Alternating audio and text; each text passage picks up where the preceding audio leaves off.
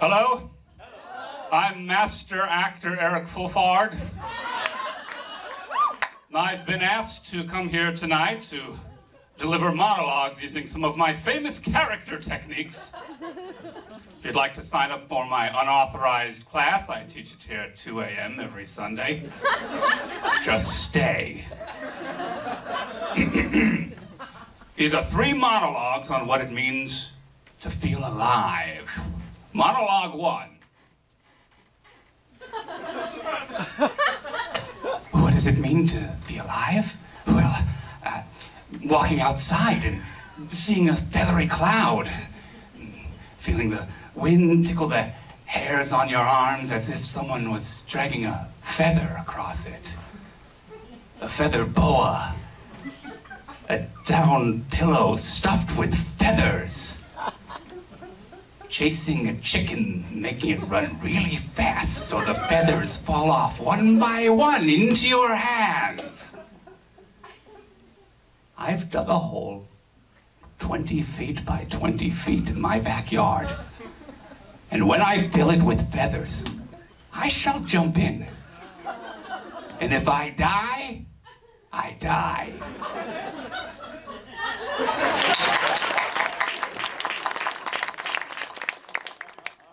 Thank you.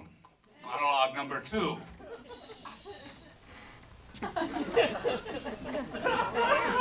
Hello, my name is Jim Pervert. What makes me feel alive? Human piss and shit.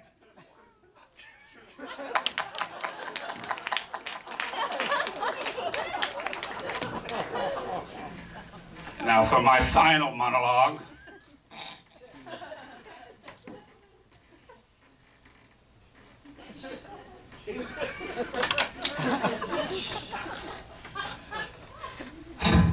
I haven't felt alive in quite some time, to be frank.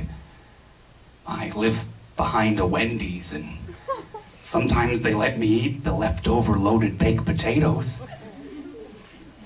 In 1987, I found a cape on the side of the road. I put it on and walked to the local town square where our local town obelisk stood. I climbed atop the obelisk and dove down as if to fly, but my cape caught on the obelisk and I slid down, breaking both my arms, and many people saw it and now they call it Idiot's Obelisk.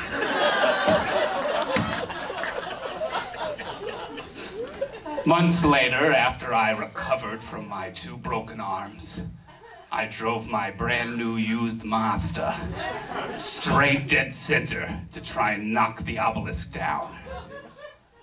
But it defeated me. It crushed me, and many people saw it. And that night on the David Letterman program, I was #1 idiot on top 10 idiot list. And that night, as I went to bed, my father looked at me for the first time in 22 years. "Saw you on the TV," he said. And I cried myself to sleep. But these were happy tears.